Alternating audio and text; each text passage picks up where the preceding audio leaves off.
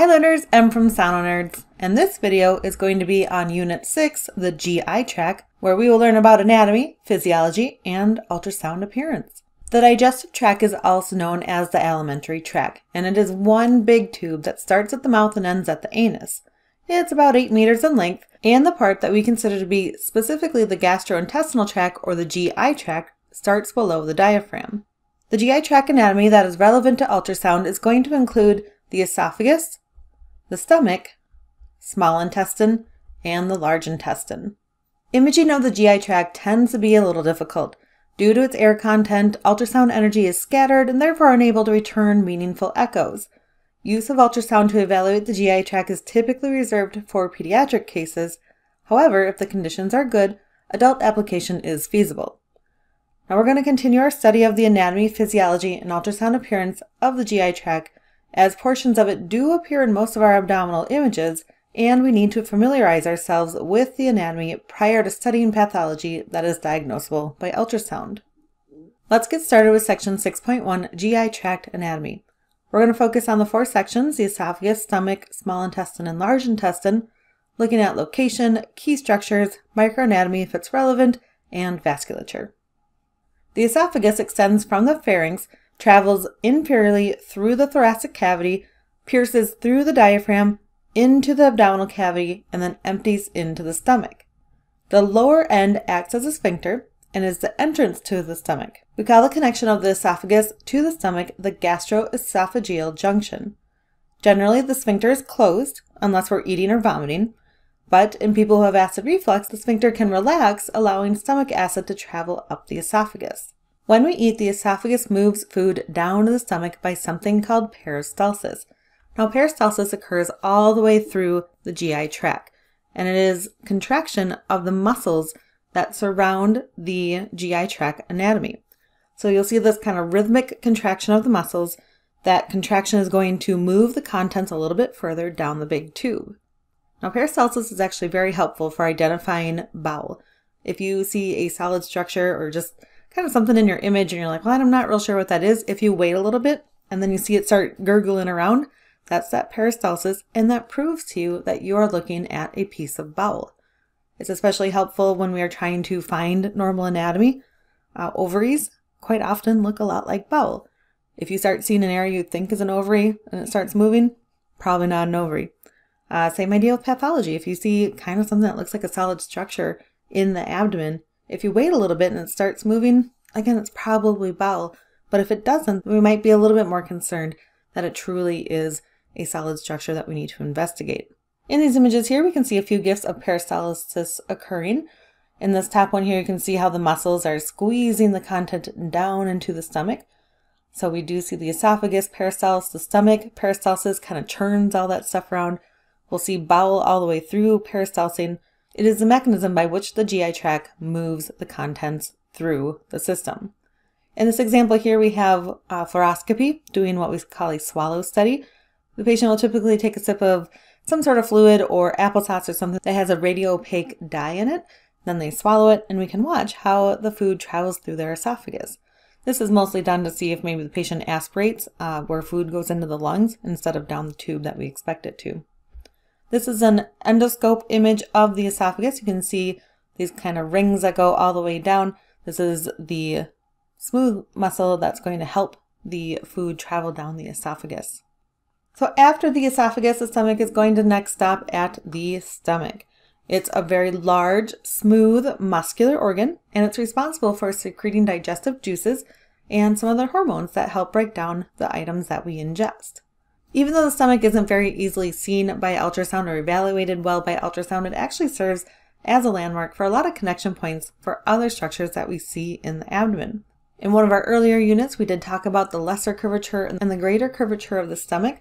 The lesser curvature is on the liver side of the stomach. It tends to be just kind of a smaller piece, a smaller curve of the stomach. And the greater curvature is the outer part of the stomach, more towards the patient's left. This is going to be the longer, wider portion of the stomach. The stomach is supported by 4 main ligaments within the abdomen. On the lesser curvature side, it is connected back to the liver with the gastrohepatic ligament, which is also known as the lesser omentum. And on the greater curvature, we see the greater omentum, which is also known as the gastrocolic ligament, which connects the stomach to the transverse colon. Some other ligaments that we had mentioned earlier but have not taken a closer look at are the gastrophrenic ligament, where the fundus of the stomach is connected back to the diaphragm. And then we have the gastrosplenic ligament, where the upper body / fundus portion of the stomach is connected back to the spleen. One of my favorite activities to do is to go to the Science Museum, and I was actually there very recently, and they had some interesting body parts on display. So I took a picture of this one because I knew I was doing this lecture. We have the esophagus coming in. This is the esophageal junction, and then it comes into the stomach. We've got the greater curvature over here and the lesser curvature on this side. The stomach then is going to empty into the duodenum. So let's look at the parts of the stomach a little bit closer. Now you've already heard me mention a few of these terms, but we have the fundus at the top of the stomach. The body of the stomach makes up most of the mass. And then the last part is the pylorus section of the stomach. Now the pylorus has a few other things in it. We have the antrum, which is the area right before the pyloric canal. Then we have the pyloric canal itself, which acts as a sphincter to allow food to pass from the stomach into the duodenum. If we take a closer look at the wall of the stomach, we'll see that there is a very muscular layer to it, and in that muscular layer, there are 3 layers of muscles. We have longitudinal muscles, circular muscles, and oblique muscles. And it's these muscles that allow the stomach to peristalse, which churn the food and help to start breaking it down, kind of sloshing it around through all that hydrochloric acid that is in the stomach. But the muscle layer is actually only one layer of the stomach. There are 4 layers that make up the stomach wall. So moving from the inside to outside of the stomach, we have the mucosa, the submucosa, the muscularis layer, which has those 3 layers of muscles, and then lastly, the serosa. In this image here, we can see that the stomach wall has been cut away, so we can see inside the stomach. And you'll notice that it kind of has this like wrinkled, folded look to it. This is called rugae. And all of this is the folded portions of the mucosa and submucosa. As we eat, the stomach will expand and these kind of wrinkles will start to smooth out to accommodate food in the stomach. Taking a little bit closer look at the stomach wall then, we can see the serosa is the very outer layer of the stomach wall. Moving in, we get to the 3-layered muscularis. So we have those longitudinal muscles, circular muscles, and then the oblique muscles. Moving towards the lumen of the stomach then, we get to the submucosa. The submucosa is going to have lymph channels traveling through it, blood vessels, and then we get into the mucosa, and this is going to be the actual stomach lining. And along the stomach lining are all these tiny little cells that are going to be very specialized. Looking at those specialized cells then, we will see that there are cells called goblet cells. These are the cells responsible for making mucus. It's that mucus that really protects the stomach from basically digesting itself. So the goblet cells are the most plentiful, and you'll see them along a good portion of the stomach wall. We then also have parietal cells. The parietal cells are responsible for making those gastric acids. They are the ones that make hydrochloric acid. We also have chief cells. The chief cells are responsible for detecting proteins within the ingested food, and they are going to make pepsinogen. And when pepsinogen is present, tells the pancreas to start making proteases because it knows that we're going to need to start breaking down some proteins. Another set of cells that we're going to see along the stomach lining are called G cells. These cells are responsible for releasing gastrin. You might remember we had G cells in the pancreas as well. They are the same type of cell. They both release gastrin. But in the stomach, they recognize that food has entered and they tell the stomach to increase its acid secretion. So G cells tell the parietal cells they got to start making some hydrochloric acid.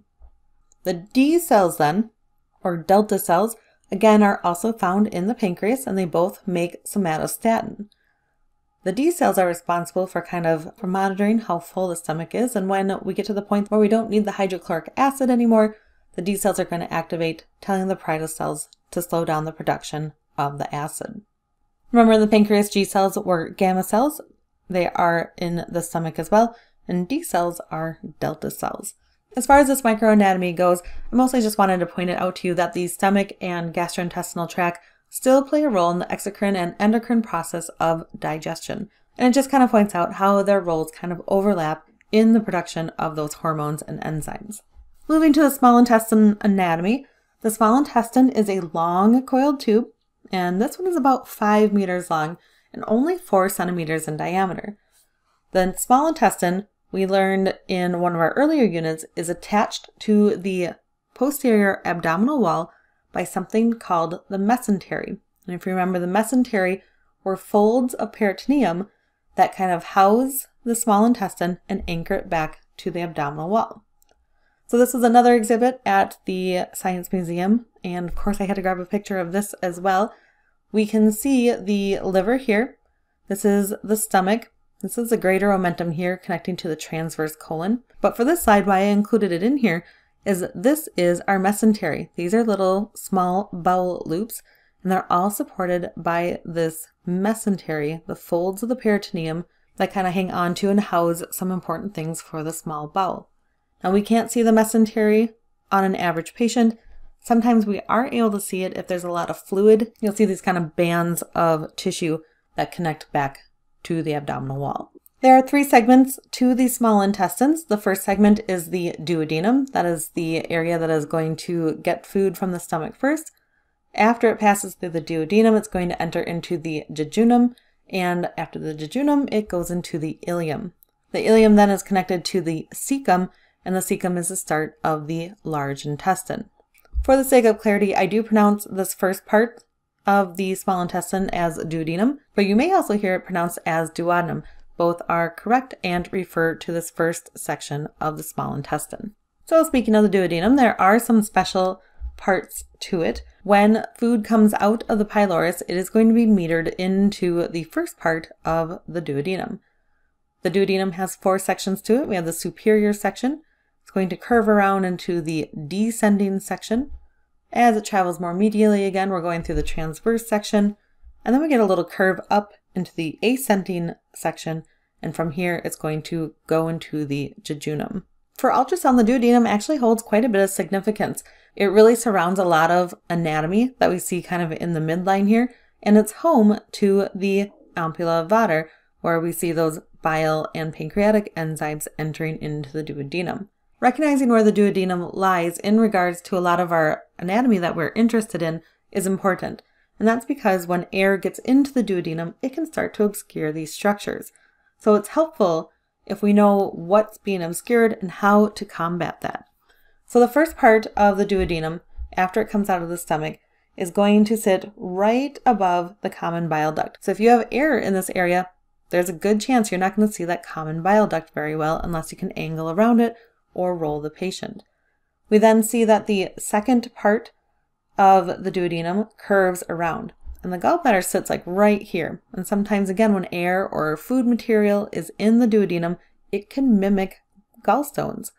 So we want to make sure that we are separating duodenal echoes from true gallbladder echoes and determining, are those echoes coming from the gallbladder or are they coming from the duodenum? Again, another great spot to just kind of hang out and wait, see if you see any peristalsis through this area to confirm bowel versus gallbladder. We consider this first, second, and third section the C loop, and you can kind of see why it looks like a C. So this is the C loop of the duodenum, and it kind of cradles the pancreas head within it. So again, if there is air within here, there's a good chance we're not going to see the pancreas head very clearly. Lastly then, as that transverse section comes across and the ascending portion goes up, this is all in front of the aorta and IVC. So if we again have a patient with air in their duodenum, there's a chance we're not going to see that proximal and mid portion of the IVC or aorta very clearly. So to get around this, we want to make sure that we are either angling around the gas bubbles that are in there, possibly giving the patient some water to kind of push water through here and push the air out, or we can try rolling the patient, or just kind of push a little bit harder, trying to move that air manually out of the way. Very similar to the stomach, the small intestine also has layers to its wall, except we are adding in a 5th layer. So starting from the outside, we have the serosa. Again, that's the outer layer of the wall. coming into the muscularis layer, then the submucosa layer, and then the mucosa layer. Now where the fifth layer comes in is what we kind of consider the superficial mucosa layer, or the lumen. And when the bowel is flat against itself, we will see kind of an interface of where the superficial mucosa layer kind of connects to one another, and it's going to create a distinct line through the center of the intestine. So we do consider that our fifth layer when we are talking about the 5-layer gut sign. This little cutaway here shows that we have some rough patches to the inner lumen of the small intestine. These are called villi, and the villi end up increasing the surface area of the intestine, so it improves how well we are able to absorb nutrients from the food that has been broken down and digested. Moving on to large intestine anatomy, the large intestine is going to pick up from the small intestine at the junction of the ileum and the cecum. The large intestine contains 6 sections. They are the cecum, which is home to the appendix. We then have the ascending colon, transverse colon, descending colon, sigmoid colon, and the rectum, which is home to the anus. Some other key features of the large intestinal anatomy. We have the cecum, and this is where the large bowel starts. The ileum is going to kind of come in here and connect to the side at the ileocecal junction. The cecum is going to give rise to the ascending colon, and when it churns, literally, into the transverse colon, this is called the hepatic flexure. This is where the ascending colon twists and comes across the abdomen. So that hepatic flexure is named so because it's right by the liver. Transverse colon goes across the top of the abdomen, just below the stomach, and is going to turn again at the splenic flexure. So the left side has the splenic flexure again because it's right next to the spleen. Turning inferiorly then, we have the descending colon. There's going to be a slight turn into the sigmoid colon, and that is going to turn again into the rectum, and the rectum then is controlled by the anus and a sphincter there to control the release of feces. The walls of the large intestine still have 5 layers, but they're going to lack the villi portion of the mucosa. They're not involved as much in absorption of nutrients. They're going to be more involved in the absorption of water. They have a little bit of a segmented saccular appearance, and these sacs are called the haustra. If we were just referring to one sac, it'd be a house drum. As far as ultrasound is concerned, one of the more significant parts of the large intestine is going to be the appendix. Now the appendix is found right by the ileocecal junction. It's in the right lower quadrant of the abdomen, and it represents a remnant of the apex of the cecum. So here you can see the ileum joining to the cecum, and just inferior to this joining is where we expect to see the appendix. Sometimes it's referred to as the vermiform appendix.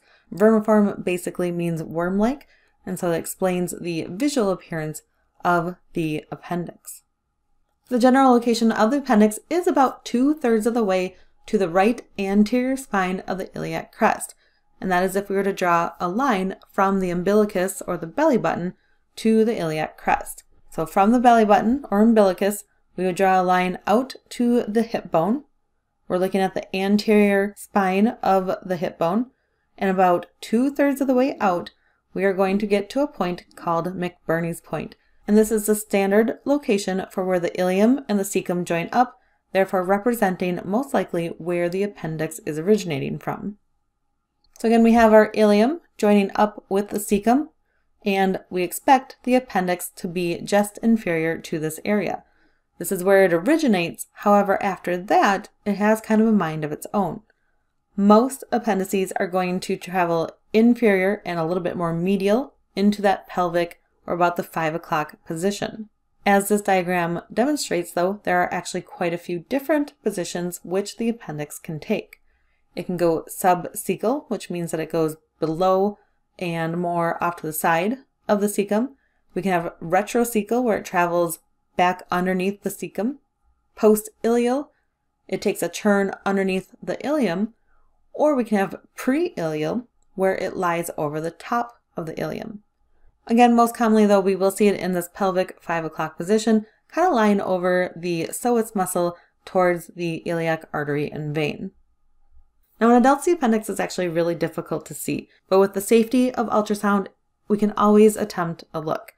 Our biggest limiting factors to being able to see the appendix by ultrasound is going to be patient body habitus. So on thinner patients, we have a better chance of seeing the appendix, how much gas is in the area, which can vary from person to person, and exactly where that appendix has traveled to. Again, a retrocecal or a post-ileal position is going to be harder to see than that pelvic position.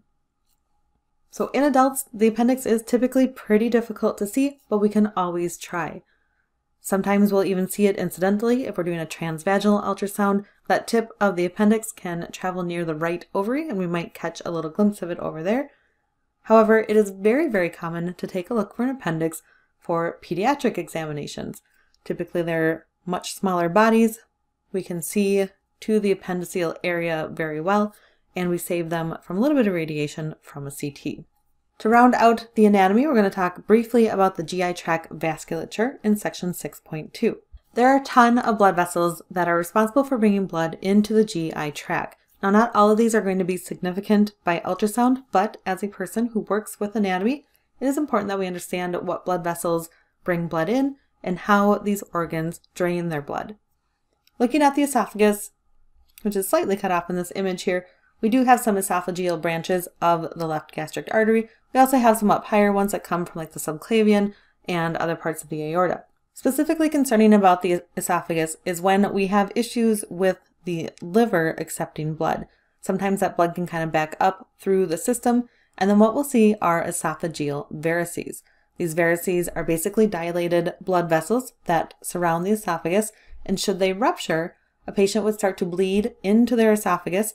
They'd start vomiting blood, and it can actually be very life-threatening very quickly. So esophageal varices can be seen arising from the liver traveling towards that esophageal junction that we can see by ultrasound. The stomach then has some major branches. It has one major branch off the celiac trunk called the left gastric artery. Another major branch is the right gastric artery, and that's going to arise from the hepatic artery. And then we'll also have some major branches that arise from the splenic artery. The small intestine is mostly going to receive its blood via the superior mesenteric artery, so that is a direct branch off the aorta. Once it branches, it's going to have kind of this webbing pattern to it as it goes to feed both the small and large intestine. And then we'll also see the inferior mesenteric artery giving rise to kind of that branching webbing pattern again to head off to the colon. As you can see from this image, there are a ton of blood vessels, and this is just part of them. And not even all of these are seen or appreciated by ultrasound. We have major branches that come off the aorta. Those major branches are going to give rise to secondary branches, and kind of after those secondary branches is kind of the end of where ultrasound can see anything. We can't see the left gastric artery, we can't see the right gastric artery, but we can see the hepatic artery, we can see the splenic artery. And when we understand how the blood is traveling through this area and where it's going, we can perform Doppler studies on some of these more major branches and then be able to analyze those Doppler waveforms that we get to understand what's going on further, to understand if there's some sort of problem in the bowel, is there an aneurysm or a blockage somewhere along the splenic artery. It can tell us quite a bit. So very outside of the purview of this lecture, but that is why we want to know where this blood is headed as it leaves those major and secondary branches. As far as blood coming back from the intestines, most of this is all going to be drained by the inferior and superior mesenteric vein. Recall that the inferior and superior mesenteric vein are going to join up with the splenic vein to form the portal vein. From there, the portal vein heads off to the liver. So all those nutrients and toxins, everything that the intestines absorb is going to be brought back into the bloodstream and dumped into the portal vein to bring back to the liver. And then the liver is responsible for filtering that blood, metabolizing what it can, storing what it needs to, and transforming other toxins for excretion. We've already talked extensively about the physiology of digestion when we discussed the gallbladder and the pancreas. However, the GI tract actually has a pretty big role in it too, not so surprisingly. But the role that the GI tract has in the physiology of digestion and how it works is a little less important to ultrasound than the pancreas and the gallbladder are. However, we're going to still discuss it just to kind of round out our discussion about it.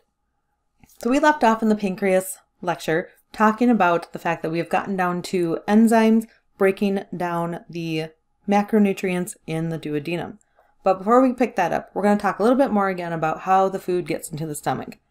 So remember, we eat our food, and in the mouth we chew it up and add saliva to it, and that saliva has some amylase, and the amylase is going to start breaking down those carbohydrates. We swallow, and the food is going to move down the esophagus and into the stomach. Now remember, the stomach has those specialized cells that are lining it. We have the gastrin cells that are going to recognize there's food there and tell the parietal cells to start making hydrochloric acid. We've got the parietal cells making that hydrochloric acid to kind of help start breaking down the big chunks of food that we just ate. The chief cells are recognizing what's in there, getting some hormones sent out to the pancreas to start making some proteases. And then we've got the goblet cells that are making mucus to help protect the stomach while all of this acidic breakdown is starting to happen. The muscles of the stomach are going to start contracting and mashing and pushing on all of that food, mixing it up with the hydrochloric acid, and that's going to make a substance called chyme. Chyme then is going to move towards the pylorus. Remember, that's the muscle at the end of the stomach. And the pylorus is going to open, let a little bit of chyme through, and then it's going to shut and wait a little bit. Open again, let a little bit of chyme through, and it's going to keep doing that to slowly empty the stomach of the chyme. Once the stomach is relatively empty, those D cells will activate, recognize that the stomach is relatively empty, and again tell those parietal cells, hey, we can stop making hydrochloric acid. We're on to the next section. So the acidic chyme now is in the duodenum. Bile is coming in from the gallbladder. We've got enzymes coming in from the pancreas, and those are going to really start to break down those still relatively big nutrients that are in the chyme. So proteases to break down our proteins, amylase to break down the carbohydrates, and lipases to break down the emulsified fats from the bile. In the small intestines then is where chemical digestion occurs, and it's going to just keep further breaking it down, breaking it down, breaking it down. As those nutrients pass by the villi, they are now small enough to be absorbed through the villi and into the bloodstream. Remember, those vessels are going to carry all those nutrients, anything that we ingested, through the bloodstream into the portal system, and that's going to return back to the liver for metabolism, storage, and excretion. Whatever the small intestines can't break down is going to continue then through the large intestine. In the large intestine, there is going to be salt reabsorbed and water reabsorbed. And by the end, we are left with a relatively solid piece of feces. So waste is removed from the body then via the anus in the form of poop. Now, there aren't really any laboratory tests that are going to be helpful to the sonographer regarding GI tract function. However, there are some stool presentations that we can use to kind of clue us in to some of the issues. Now, we normally expect feces to be brown, and the brown color is going to come from the bile that is left within the fecal matter. When we have dark, kind of black, tarry stools, that is indicative of an upper GI bleed. It ends up being black because if it's an upper GI bleed, we're bleeding up like towards the esophagus and the stomach, up towards that area. That blood is going to travel all the way through the system, and by the time it gets to the large intestine to be expelled, it has kind of clotted off, it's lost all of its hemoglobin, it's kind of just this black, old, yucky blood. And that is why we see upper GI bleeds present with dark, tarry stools. Opposite of that then, if we have bright red blood in the stool, then we know that there's going to be some sort of lower GI bleed. Blood hasn't been hanging around long enough to coagulate or lose any of its structure, and so it still is very much in its original form. Very common to see it with like hemorrhoids. Diverticulitis can also cause it as well. Another very common thing that you'll see in notes is that the patient mentions pale stool. So they might call it white or clay colored, and that is typically going to be gallbladder disease. Remember, we normally expect it to be brown. In the setting of gallbladder disease, if bile can't get into the duodenum, then that color is no longer there, and so we'll see a much paler form of fecal matter. And while not very specific to the GI tract, doctors can run what we call a complete blood count. That's where they're going to look how many red blood cells, how many white blood cells, and how many platelets are circulating in the body. We will see that if we have a low amount of red blood cells, that could mean some sort of internal bleeding, so that could lead to our upper GI bleed or lower GI bleed. Or we might see that the patient has an increased amount of white blood cells And if that is accompanied by pain in the abdomen or fever, then we might start to suspect some sort of infection along the GI tract. Let's go ahead and take a look at how these structures look by ultrasound in section 6.4, ultrasound appearance. Now the esophagus can be seen in the neck, and it's typically seen posterior to the thyroid. So we've got an example of the thyroid gland here. That's all this kind of hyperechoic area. And the esophagus is this target-shaped area just posterior to it. This is the trachea off to the side here. So the trachea runs very medial in the neck. Esophagus is slightly displaced to the left. We've got the carotid artery here, and then some muscles in the neck as well. So target area in the neck, that's the esophagus running posterior to the thyroid. The esophagus then is going to travel down through the thoracic cavity. We're not good at seeing that because of the lung tissue there. It's going to pierce through the diaphragm, and right below the diaphragm, we should be able to see the esophageal junction. So here is our diaphragm. This is the aorta and the left lobe of the liver. You again will see a slight target-shaped area. It's usually kind of hypoechoic with a hyperechoic central portion. This is the esophageal junction right before it empties into the stomach. It is not uncommon for inexperienced sonographers when looking for the pylorus. Remember, that's the muscle at the end of the stomach. They might mistake the esophageal junction as the pylorus.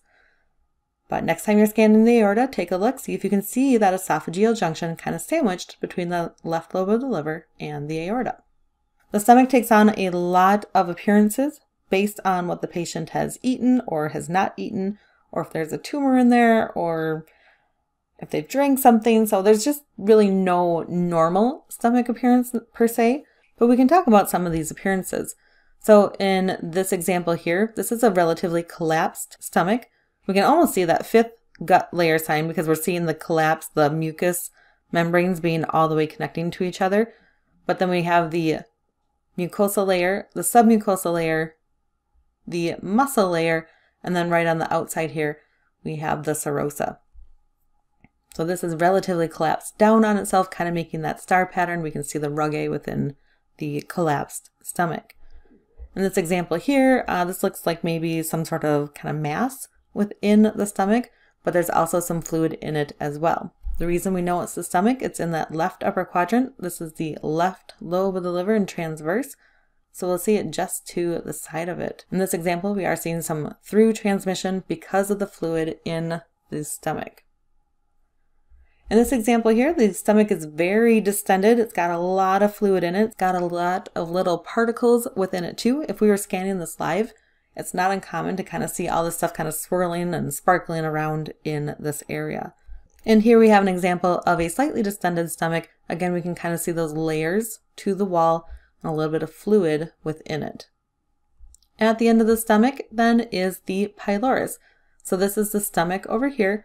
We're moving into the antrum of the stomach. So remember, the antrum is part of that pyloric section. And then we get into the pyloric muscle and sphincter here. So this darker part is the muscle. We can see the pyloric canal going through here. And this muscle is going to open a little bit, and we'll see food content going through and into the duodenum.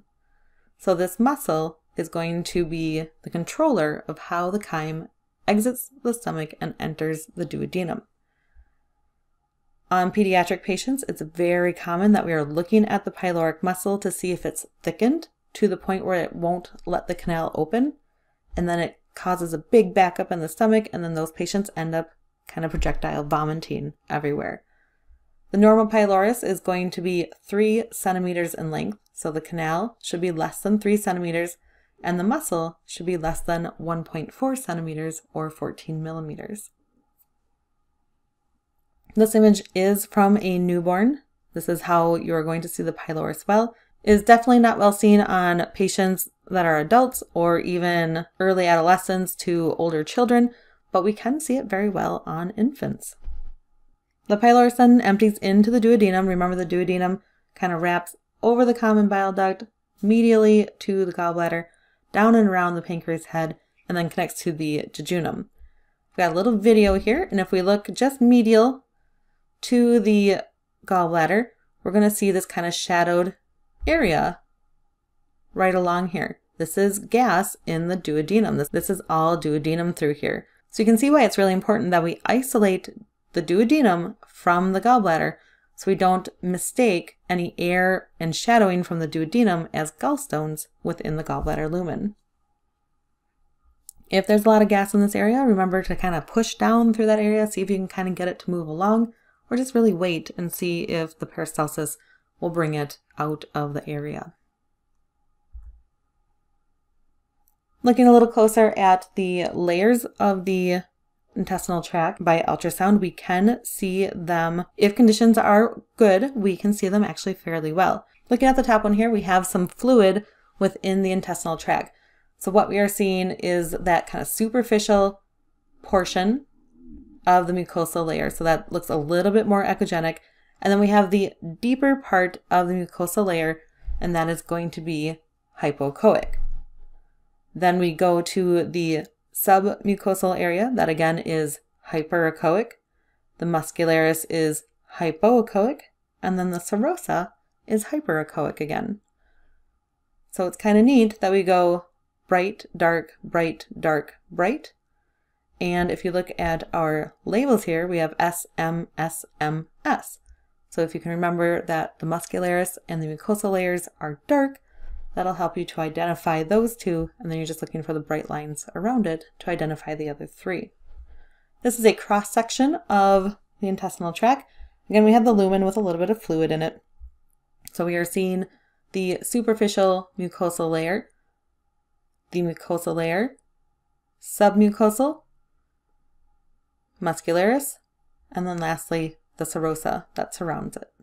Now, both of these examples do have a little bit of fluid within the lumen of the intestine, so it's easier to see all 5 layers. It's more common to see that these are collapsed on one another, and then for oftentimes the submucosal echogenic layer is going to kind of blend in with the chyme or the feces, whatever in the intestines at that moment.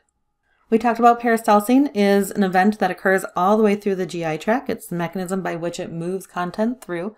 And the peristalsing is very, very helpful for identifying bowel. So in this little clip here, we can see kind of this swirling, gurgling area. There's actually another little bit down here. This is peristalsis. So had we just stopped here when this wasn't moving, we might think, well, that might be a mass right there. But if you wait long enough, you'll most likely see it move along because of that peristalsis. So it's very helpful in identifying solid structures for what they are, or confirming that it is indeed bowel that you're looking at. Here's another example of some peristalsis. Now this is not normal appearance, I want to point that out, but I liked this picture because we can really see the contents moving, and we can see the villi within the small intestine. So this patient actually happens to have a small bowel obstruction, which is causing all the content to kind of back up, dilate the intestines, and fill it with fluid. So we can see that internal part of the small intestine very well. But again, this is not normal to be able to see the villi this well. Sometimes we'll see this again with small bowel obstruction. Sometimes people have some sort of like norovirus, and so with diarrhea, they just have a lot of extra fluid in their intestinal system. So it's not necessarily an uncommon appearance, but it is definitely not a healthy, normal appearance either. Here we're taking a look at the transverse colon. This shows nicely the haustra. So the haustra are kind of these little lumps that make the colon look like it has little sections or segments to it, and they kind of take on a little bit more of a saccular appearance. The haustra kind of gives the colon a little bit more of a cloud-like appearance. Here we have a normal appendix. The normal appendix can be a little bit difficult to find, but again, we want to take a good look through the right lower quadrant, and we're going to typically see it near the psoas muscle and the right iliac vein and artery. We want to prove that the appendix has a blind end. That blind end proves that it is not just a loop of small intestine, that we are indeed seeing the appendix. And then we also want to follow it back all the way to the cecum and show where the cecum is and the ileum connecting. Appendix exams definitely get much easier the more that you do them. It's just a matter of seeing enough numbers to be comfortable identifying the structures in the right lower quadrant. Once you identify the appendix, if it is normal, it will measure less than 6 millimeters. If you push on it, it should collapse, so we call that compressible. There should not be any pain in the area, and we aren't going to see any fluid or echogenic fat surrounding the appendix. So again, this is a very normal appendix. We can actually see the 5-layer gut sign on this appendix as well. We have the superficial mucosal layer, mucosal, submucosal, muscularis, and then the serosa. So we have that kind of target appearance and the alternating layers. It's also not uncommon for us to be scanning through the pelvis and notice kind of a large area posterior to the bladder or posterior to the uterus in our female patients. This is typically representing the rectum with feces in it. So you'll see kind of a large circular area. It has a very bright echogenic rim and then kind of some shadowing behind it. So this is usually the rectum. If it looks incredibly abnormal to you, absolutely take pictures of it. I think some newer sonographers tend to see this and think it's a solid mass within the pelvis versus thinking about where it's connecting and what it's connecting to, and that it is most likely the rectum with stool in it. To finish up this lecture then, we're going to briefly touch on protocol in section 6.5. Now, protocol for the GI tract is going to be very targeted. For example, in pediatrics, they can order an abdomen ultrasound to look for just appendicitis, which is inflammation of the appendix, or they'll order an ultrasound just to look for pyloric stenosis. That's the thickening of the pyloric muscle. Or they can order an ultrasound just to look for intussusception. And intussusception is when the bowel kind of telescopes onto itself, all pediatric pathologies. In adults, we might look for hernias, we can look for the appendix, we might be able to look for diverticulitis, but in adults, the CT scan is going to be more often the choice for bowel-related differentials. But because it is so targeted to a diagnosis, the protocols for the bowel are very specific, and we'll cover them more when we talk about those pathologies. But in general, if you are looking through the bowel, you want to be very slow with your movements. You want to use very calculated movements. As you can see in the top picture here, they are kind of demonstrating go down, across, up, across, down, across, up, across. You want to be very methodical in the way that you evaluate the bowel. You want to look in different planes because the bowel is very twisty and loopy. You want to make sure that you're evaluating it in all planes. You're definitely going to want to start with an age-appropriate and patient size-appropriate transducer. In our pediatric patients, we quite often start with a high-frequency linear transducer, might drop down to a little bit lower frequency linear transducer for older, thicker patients. And then for adults, if we can't see with either the linear, higher frequency transducers, you can switch to a low curvilinear transducer, but you're not going to get nearly as much detail, and it might start to degrade the quality of the image that we are getting. So always use the highest frequency possible and typically start with a linear transducer. When we are not performing bowel-specific protocols, you'll notice that the bowel is in most of your abdominal pictures and most likely causing some artifact, which is going to obscure other organs. You want to make sure that you are trying to roll your patient, try different breathing techniques, see if you can kind of angle around those bowel bubbles, possibly try again when the patient has been NPO, or try something called graded compression. Now, graded compression is helpful anytime you're looking through the bowel. We most commonly use it when we are looking at the appendix, but basically what you're doing is slowly pushing more and more pressure onto the area, and that's going to squeeze the bowel out of the way, kind of push any air out of the way as well, and it gets you closer to the area that you want to see. And that brings us to the end of our Unit 6 lecture. Ultrasound definitely has a place in evaluating the GI tract. However, it is not always the easiest exam for ultrasound to be used for. Make sure you are going through your activities in your workbook. There are some labeling activities in there, and then you have your nerd check questions that are great for making flashcards with, so you can evaluate your recall of the information presented.